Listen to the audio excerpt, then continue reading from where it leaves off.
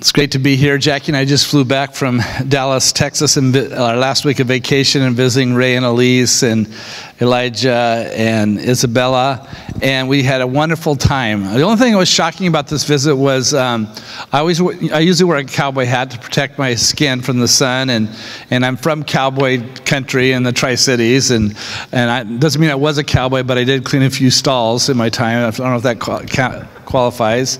But the whole time when I was down in Dallas, I was wearing my cowboy hat. I didn't see one person with the cowboy hat. I'm so disappointed. I mean, like, they knew I was coming and they just got rid of them, and it's going out of style or something. But it's great to be here today, and I don't have a handout for you.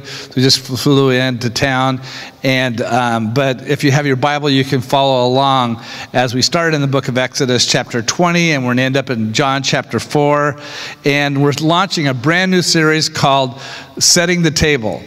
And I don't know about you, there's a lot of chores in the house that I don't necessarily enjoy doing, but and there's some that I don't mind at all. In fact, Jackie will flash out the signal for me to do that. It's kind of like an audible call. You know, I might be watching the game or something, and for some reason, all through my life, I've been called initials. So like when I was a kid, I was called TD.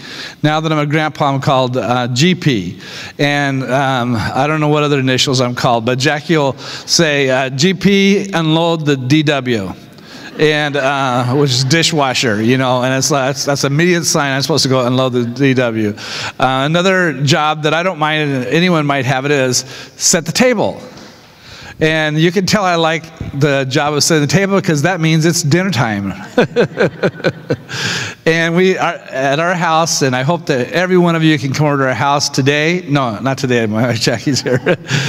But you could come over today and watch the game if you're not recording it. But and we have a dinner party.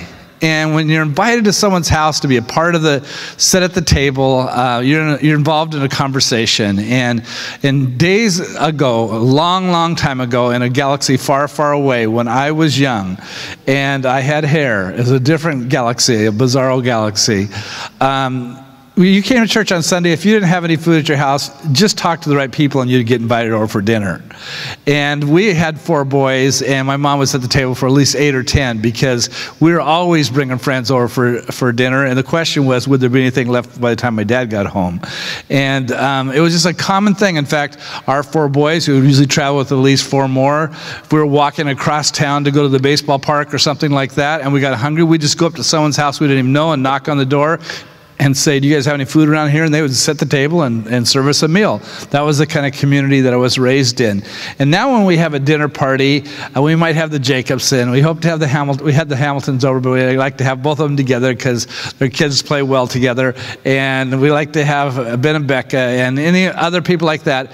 And it just turns into a festive experience. And not only do we put our food together, but pretty soon the toy box comes open that we have in the middle of our living room, and someone turns on the music, and it's a dance party, and I've got my phone out, and I'm videotaping it, and people like Soraya say, you better not post this on Facebook, and adults and children dancing together, dogs and cats playing together. It's really chaos. But it's an enjoyable time to be very personal and not institutional. And it's what we're calling this series, Rex actually is the creative force behind the series, a vision of setting the God-given goals and dreams that He would give us for not only this year, but for the next 10 years. We're setting the table for a feast. So, circle on your calendar, 2025. For me, the most important 10 years of my life. And I don't want to just wander wherever the crowd takes me or whatever the circumstances take me, to go wherever I might happen to be, reacting from one thing to another. I want to be purposeful. I want to be well-intended. I want to follow what God's plan and God's vision is for my life. So the next 4 weeks, we're going to be sharing some input with you and asking you to join us at the table to have conversation as you set the goals for your life and for your family. And it's important that you do set the goals. I was telling Elise when down with Elijah and Isabel, I said, remember when we raised you? I said, education is too important to leave it up to the schools. We didn't count on the schools were there to help, but we were going to teach each subject to our kids. If they didn't get it at school, we would teach it to them. And sometimes we had to relearn it ourselves. But that was something that was going to be important to our family and going to be accomplished. Same way with the basic values of your life. You can't just follow the crowd and be explaining the excuses. Your life can't be one apologetic. Your life is not an apologetic statement. Your life is your life. It's a gift from God. And if God would give everyone here 10 years, we want to make it God's 10 years and not just follow the crowd. Now, you've had times when you just follow the crowd, right? I've had times I've worn styles of clothes that I wish I wouldn't have worn, like when they had skin-tight jeans when I was in high school and I couldn't get them off because my feet were too big. I've followed the crowd before, but I want to follow what God has for me. I remember one time I followed the crowd when we were all down at Legoland, and I was taking Elijah to the restroom, and there's like Disneyland times 10, and I was just following the crowd, and everyone was going into the women's restroom, and I just started going into the women's restroom and realized everyone around me was female, and I picked up Elijah, and we ran out as fast as we could. Because you can't live your life following the crowd, right? You might have had a dysfunctional family. You might have an illness. You might go through a divorce. You might have struggled in school. You might have economic opposition, but that's not going to define your life. We're going to allow God, His best, on the mountain peak experience to define our lives, to set our goals.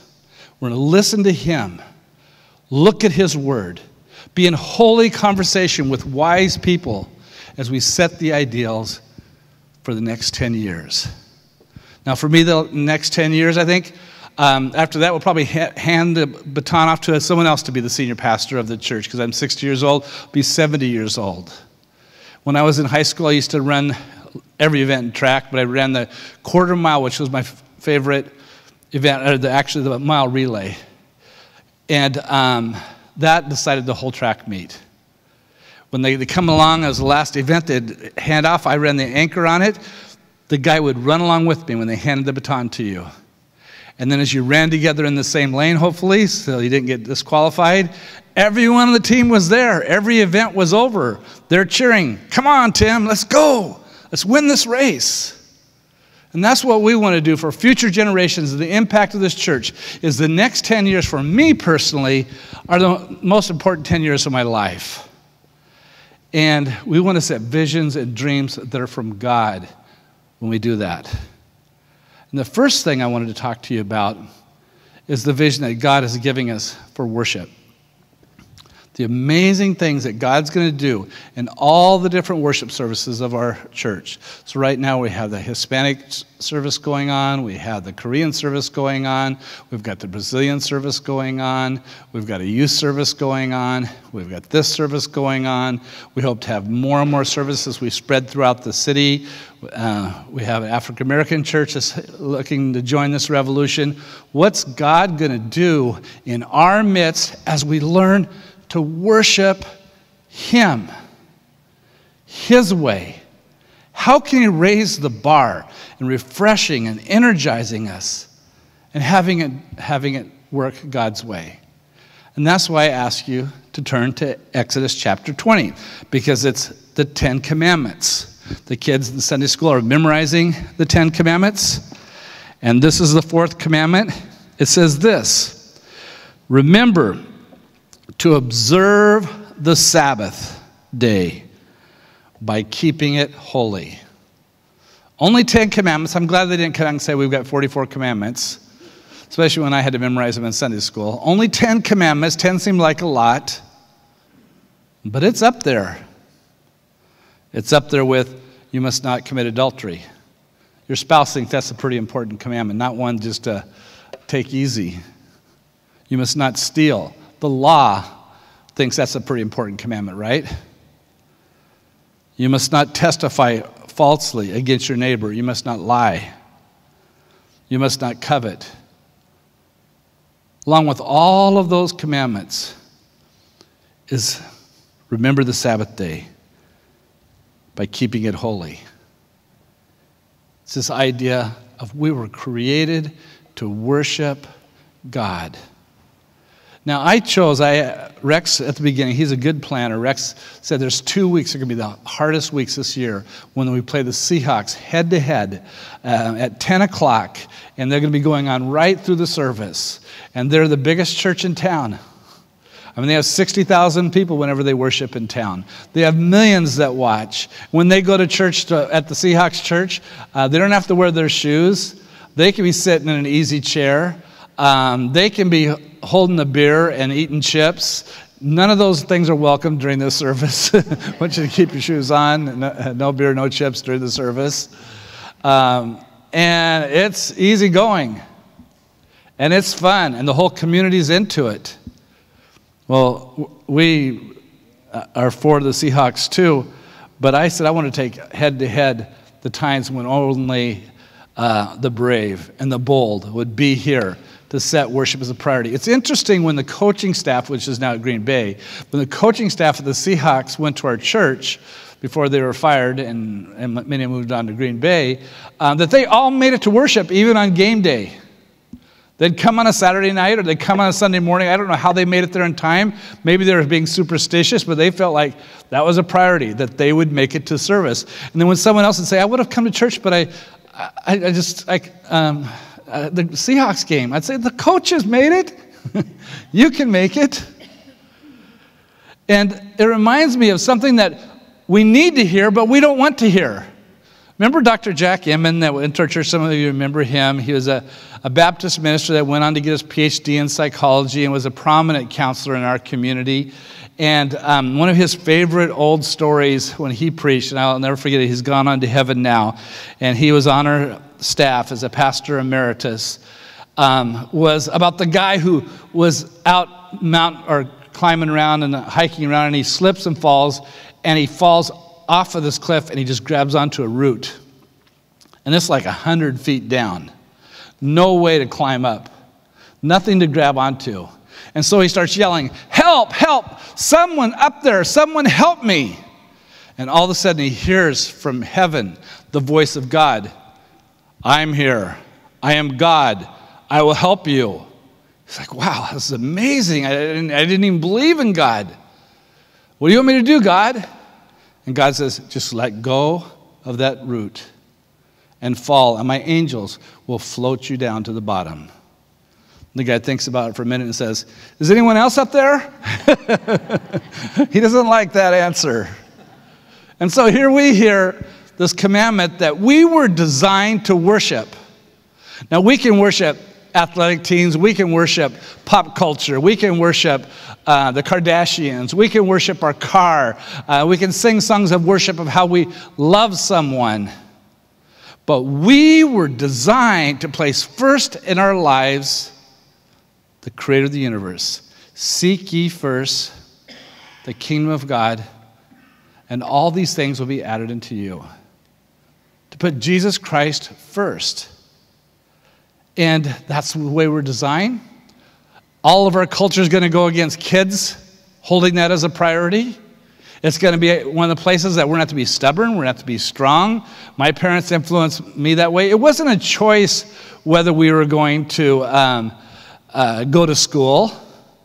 Otherwise, my kids, when I dropped them off for school, they'd say, now, Dad, why do I have to go to school? And I have to go through the whole thing again. It wasn't a choice whether we're going to school. It wasn't a choice that we weren't going to break the laws. It wasn't a choice that we would have dreams in our lives, and it wasn't a choice whether we'd worship. In those days, we'd come and we'd sit in the worship service.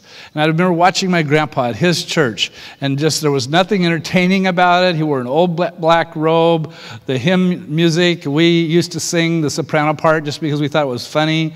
And but when Grandpa spoke, it was from his heart, and it was to people the Word of God that they needed and he loved. And that was palatable. We could sense that spirit in those old Methodist chapels. We were raised that worship was a priority. In fact, when we were in school and they had any event on Sunday, even though we were all football players, all the boys in our family, we didn't attend any event on Sunday. They could have picture day. We weren't there at picture day because we set one day aside for worship. Now, you don't have to do that, but I just want to show you the backbone and the fiber that has been around for 2,000 years of people that believe that worship's not an option. If you're sick, stay at home and worship. That we are designed to worship. I love that movie, Chariots of Fire. It reminds me of the movie that we're going to have made from this church when Boys in the Boat becomes a movie. But the movie Chariots of Fire, the true story of Eric Liddell, who was born as a missionary in China, returned to Scotland, and he finds out he's fast.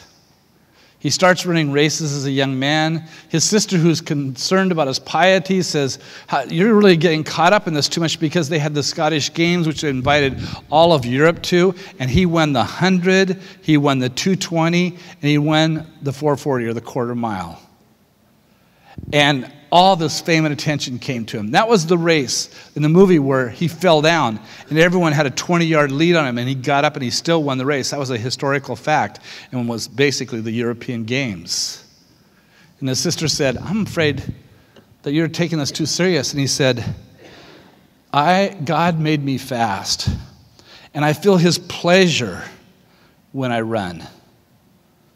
Wouldn't it be great to feel God's pleasure when you overcome hardship and stress and difficulty? In other words, you'd be too blessed to be stressed, right? Whatever the challenges that you have. And so just the history is a lot like the movie. There are a few things that were actually different, but it came down when they went to the 1924 Olympics in Paris that he was one of the fastest men in the world in the 100-yard dash. He did have a great rivalry with a Jewish Cambridge star by the name of Abrams. And what wasn't shown in the movie was, since he was a Christian, he was actually pulling for his opponent. And you know that coach that Abrams had in the movie, if you remember that movie? You need to go watch it after the Seahawks game today. It was Eric Liddell that recommended that coach to Abrams so that he could be better.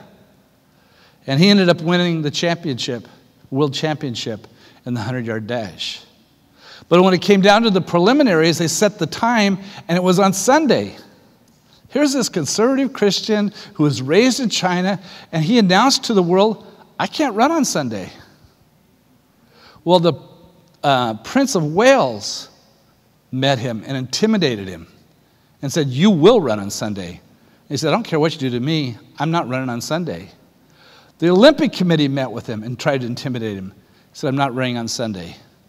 On Sunday, he preached at a church in Paris, a Scottish Presbyterian church in Paris, and he preached on Isaiah 40, that when you run, that even young people grow weary, but when you run, you'll be restored like wings like eagles by God.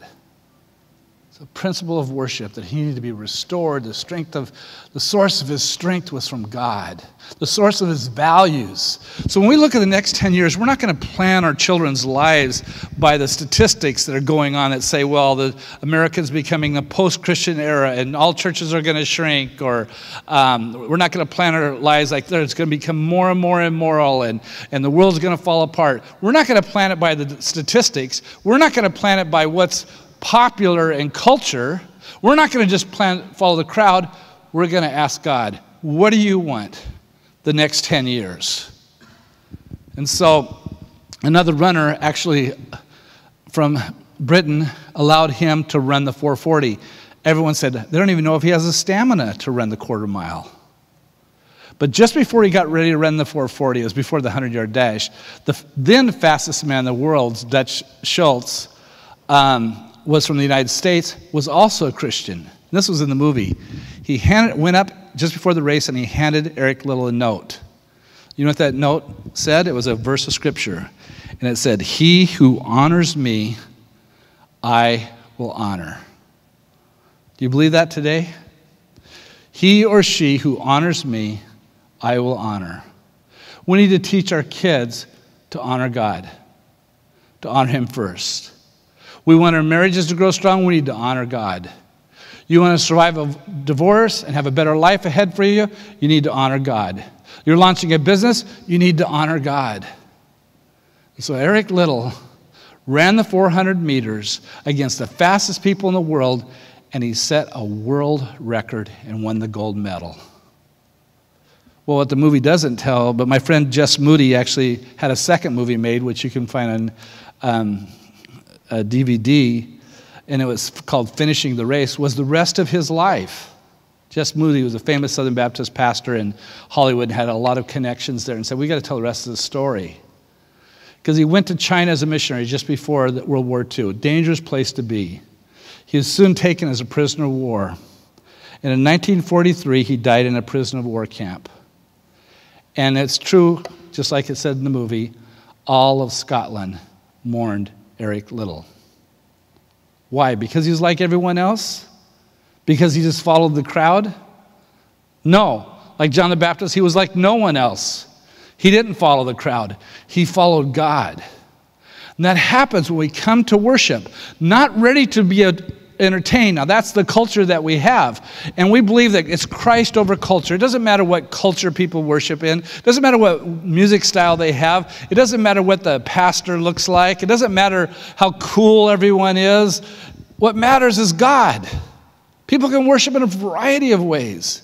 When we were down in Dallas, we went to this big church, and they had country music, and the lady that was singing, it was smoke coming out, and the big band there, and everything. And the lady that was leading was about Jackie's age, but she was wearing skin-tight jeans with holes in them, and big hair, and lots of makeup and everything.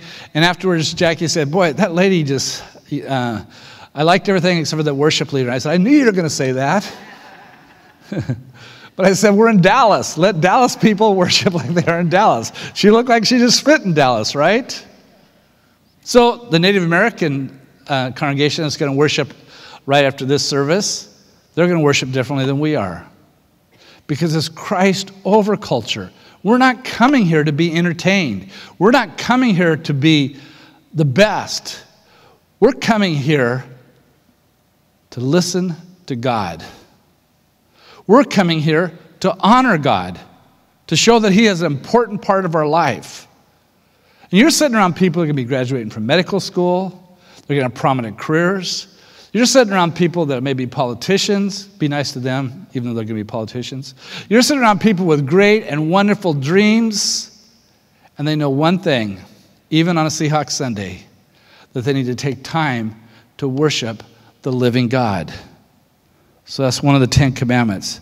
Now if you turn with me over to John chapter 4, we'll see Jesus' preeminent theology on worship. It's not in a sermon, it's in a conversation. One of the privileges I had was to meet Darrell Bock, who's one of the preeminent New Testament scholars. He's a great defender of the veracity of God's Word. He's a professor of New Testament at Dallas Theological Seminary, and I got to shake hands with him and get to know him. I've read all of his books, so it's the first time I'd ever met him, and I was just kind of surprised. First of all, he was old. He was 61 years old. He was getting overweight and had a gray beard and gray hair and was balding. I just couldn't believe it. I was just kind of shocked by that. That's supposed to be a joke because I'm 60 and I looked like I was looking in the mirror. In the New Testament, we see Jesus having this conversation about worship, and it's a conversation with someone that he's not even supposed to talk to. The Samaritans and the Jews didn't like each other. You've heard many sermons about that. They disagreed about worship. This lady, when he finds out about her, is someone that we would love to reach at our church. She didn't conform to the mold. She had been married 5 times, and the man that she was living with wasn't her husband. And so she's struggling in her own life. And she wants to talk about anything other than worship. She talks about worship, but then Jesus makes the point. And he said, you Samaritans, you worship on Mount Gerizim, which is from the well where they're at. You can see Mount Gerizim. And they today still worship on Mount Gerizim. They sacrifice animals on Mount Gerizim. They follow the first 5 books of the law. They're very similar to the Jews, but they're the Jews that were taken into Persian captivity instead of Babylonian captivity, or left there. And the Samaritans and the Jews never got along. And they had a difference about worship, where worship was supposed to take place, on Mount Gerizim or in Jerusalem. And Jesus cuts to the heart. He says, it doesn't matter where you worship. A day is coming and is already here when everyone is going to worship in 2 ways, 2 important words, in spirit and in truth. Now we want to raise the spirit of worship. Now, to raise the spirit of worship, God's Holy Spirit, to run free here, so more miracles take place, so more lives are reached, is that we need to be clear as Washington Cathedral that worship is never about entertainment. Worship is not about us. It's not all about you. Worship is about God. So people can worship differently. There can be those that are charismatic and those that are non-charismatic. There can be those that are Catholic and those that are Orthodox. There can be those that are Protestant. There can be Nazarenes and there can be Baptists. And there can be Methodists and there can be Lutherans. And there can be atheists. Because you don't even have to believe in God to worship God. Did you know that? Anyone in a foxhole worships God. Anyone in the hospital who's getting ready for open heart surgery is ready to worship God. I believe that. I've been a pastor for 41 years. I was talking to another pastor, and he said, you know, in 31 years of ministry, I've never led someone to God as they're in the hospital when they're facing their own mortality. And I said, well, I've been a pastor for 41 years, and I never have not led someone to Christ. I'm batting 1,000. It's the only area of my life where I'm batting 1,000. And then we talked about our approach. His approach was to come in, to make him repent, kind of make him join the club. My approach was, I know that you believe in God in this situation. Let me tell you about him. It's not how much money you gave that gets you into heaven. It's not how many times you taught Sunday school. It's not even how many times you went to church. We're received, just like the thief on the cross, because we receive Christ's love. Do you want to receive Christ's love? Everyone's like, why have I never heard this before? Because it's true. It's all about relationship. We're not here because we passed a law in our culture that you have to worship even if the Seahawks are playing at 10 o'clock, right? Because we'd probably break that law. We're here because we love Jesus Christ. We're here because we believe in God. We're here because we have a relationship. We have an appointment with God, one that we want to honor. And it's important to us. And so that's why you can be an atheist and begin to worship. Down in our other sanctuary with the waterfall and the beautiful little sanctuary there, I remember the time that a family came in and they told me at the door that they're all atheists. A big family, there was school teachers and everything all there together coming to plan a service. And they said, we want you to know that we're not Christian. In fact, we all talked and we happened to all be atheists. And I said, that's fine. Our church ministers to people from all background. They came through the door and they literally fell on the floor. I didn't see any of you fall on the floor when you came in. And just started worshiping God. Just said, it's so beautiful here. They started crying. I don't know why we didn't listen to her. The her they were talking to was a young lady who came to church by herself. She had lots of questions. She met with Jackie. I think she graduated from Stanford or something. Just a very intelligent lady. They built a friendship. They'd meet over coffee every now and then. And she gave her life to Jesus Christ. She taught Sunday school. She was a school teacher. I think she joined the choir. And at a young age, even though everything seemed to be going so well for her, she died of an aneurysm. And when they came through the door, they said, she was trying to get us to come to church. Why didn't we come? She said this church was friendly. She said this church was open-minded. She said this church would treat us with dignity. She told us how beautiful the waterfall. It's more beautiful than we thought it was. And they were worshiping even though they didn't believe in God. Why? Because God is all around us. The birds worship God. Listen to them sing. Do you ever hear a bird sing with a bad attitude? Not counting crows. No, they sing with gusto, don't they? And stars and the solar systems, they proclaim the glory of God. That's what it says in Romans, that even those who don't believe in God can see the law written in the universe. You're not measured by your doctrine or your denomination, by your church, but it's by receiving God's love. And we come here because we believe that the next 10 years is not going to be written by terrorists, the history of the next 10 years. It's not going to be written by falling morality. It's not going to be written by mental illness that would cause people that go in for shootings and all the other things that go on. It's going to be written by our capacity to show God's love to lonely, hurting people. And we get to be a part of that. So we're here to worship. We think it makes a difference.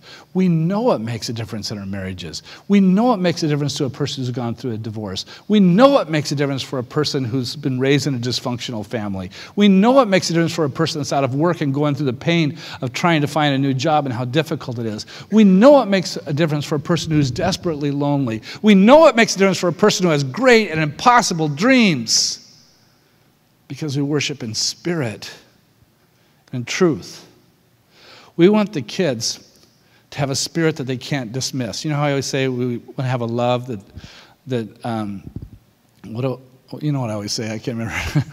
A love they can't resist. We want them to have a spirit they can't dismiss. That's going to be working on them the whole life. They see it in their mom and their dad. They see it around them and people in the church. That's the Spirit of God. So when we sing songs, we're not singing to impress TJ, but we want to impress TJ. Now, I can sense it when TJ sings, he's singing to God. When Ted plays the drums, he's playing drums for God. When I sing, as bad as it sounds, I'm singing to God. And I might have chosen another song, but I'm not thinking about that. I'm not critiquing the sermon. I'm not critiquing the building or the budget. I'm not critiquing the leadership. I'm worshiping the living God in the time set aside to worship Him. I'm modeling for my children and my grandchildren, because when I hand that baton off to my grandchildren, and that's happening even now, because when I was a little boy and it was time to go to bed, my dad always tucked us in when he was home, or my mom, and they would always tell us a story. And when Grandpa was over, they'd say, "Let Grandpa tell you a story. He's the king of the storytellers." So when I was down in Texas, when it was time to tuck Elijah in bed, Elise said, "Let GP tell you a story." And I'd go in and I'd tell the same story my grandpa would tell, my dad would tell, because I was passing a baton to someone I love, passing faith and hope and love and spirit that would form the character of his life, not the difficulties, not the hardships, not the burdens. It would be a God that he loves and recognizes that he can't live without. And that's the vision I have for worship. We're going to grow. We're going to launch more and more congregations. There's going to be more and more diversity in our church. There are going to be more and more people that will catch dreams. I'm determined that that's going to happen. I'll invest everything I have, financially, physically, emotionally, spiritually, to make sure that God has His way with Washington Cathedral. I want to be stubborn about that. And it's going to happen. Because it's not just me saying it's going to happen. God wants to have His way. And we're going to allow Him to have His way. Stand with me for the closing benediction. Now unto Him who is able to bless you, to keep you strong, to do far more than you could ever ask or imagine. Lord Jesus, we need you in our lives. We need you